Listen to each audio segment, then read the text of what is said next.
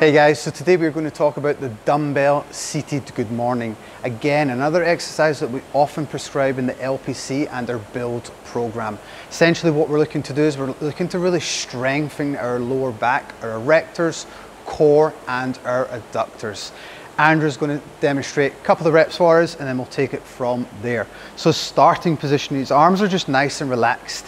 Always remember, team, that we've got to have those straddle legs where we're looking for his foot just to be out slightly forward in front of his knees. Now the goal here is tummy stays tight and he's going to actively push his hips back. Soft touch and he's going to drive back. Soft touch of the dumbbells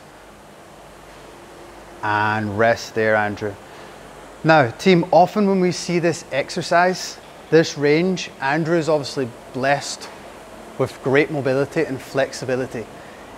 The weight or the dumbbells that you're using, if they feel a bit heavy, simply, or you're not going all the way to the ground, simply add a mat or elevate the surface in order for you to get that range.